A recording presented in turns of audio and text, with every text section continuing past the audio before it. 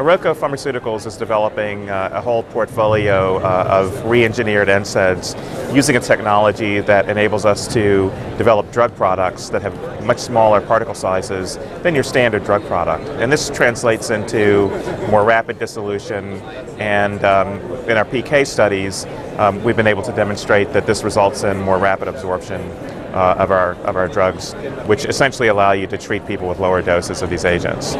So these are the results of the phase 3 study in our Solumatrix Indomethacin product. Again, it's at a dose that's about 20% lower than the standard Indomethacin immediate release dose.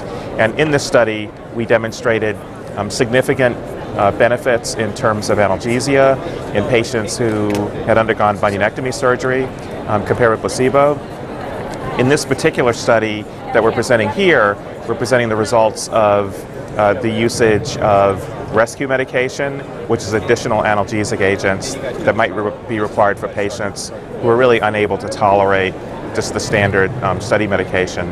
And what we've demonstrated here is that significantly fewer patients who were treated with the Solumatrix Indomethacin utilized rescue medication.